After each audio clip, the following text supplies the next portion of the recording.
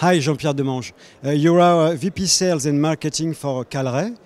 First, in a few words, what is the activity of Kalray company? We are one of the few companies in Europe to develop and sell a processor.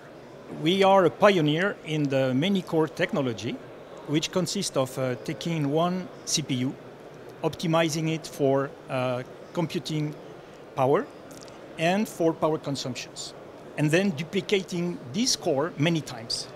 In our case, we have up to 256 cores on the same processors. We call it MPPA, which means massively parallel processor array. Our goal is not to replace an x86, is to accelerate it. Our advantage versus alternative accelerating technologies is that we are programmable, for instance, compared to FPGA, which is purely hardware, or we have a better gigaflops per watt ratio versus GPU.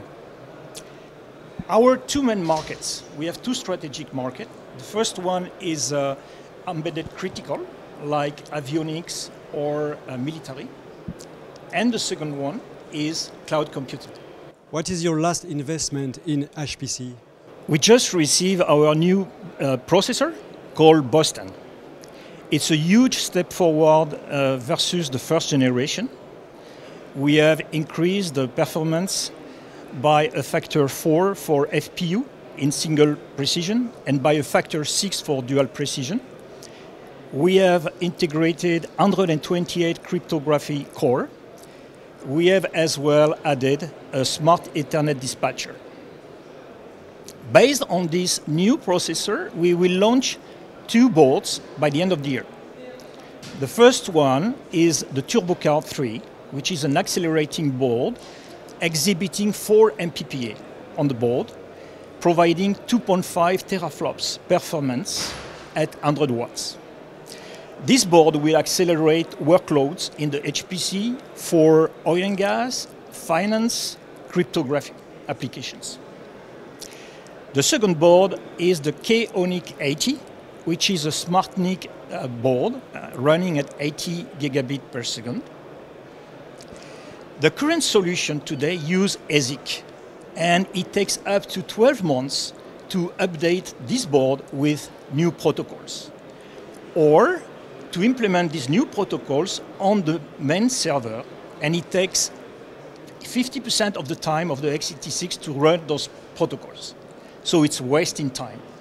In our case, we will be able to implement those new protocol, virtualization protocol like VXLAN, NVGRE, Trill, on the board, thanks to a powerful and deterministic architecture of this new processor. And the next step will be to access server storage, remote server storage through the Ethernet fabrics, thanks to implementation of RDME and NDME protocol. So that's basically the investment we have done. Okay, last question, Jean-Pierre Demange. What is your activity in big data sector? Big data is becoming very important, and it will require a lot of storage. And that's why we have taken the decision to go in the storage server market. With Boston, the new processor, we believe we can match in one processor the network interface card function plus the SSD controller function, and adding compression and encryption data on the fly. Having a lot of storage is important, but finding the right information at the right time is very important as well. There is a new technology called deep learning, where the machine learns and improves by themselves, like the human body network.